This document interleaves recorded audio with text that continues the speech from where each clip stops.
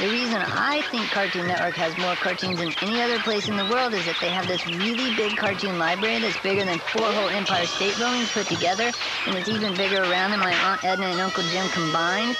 And when you go inside the library, you can see all the cartoons running around and stuff, but you need to be careful and watch your steps because it's crazy in there. And guess what? There aren't any books in the library, not even encyclopedias, just lots and lots of cartoons. Sometimes it's hard to find the cartoon you want in the library because they never stay in alphabetical order, because cartoons are just that way, I guess. But even if you can't find the cartoon you want, you shouldn't ask the librarian for help because she'll give you a wedgie and stuff. But Cartoon Network shows all the cartoons all the time because they have special cartoon-catching tractors and use tractor beams to get them on TV. So you can always check them out there, and you won't have to ask the librarian to stamp your card or anything because Cartoon Network has the biggest cartoon library on Earth.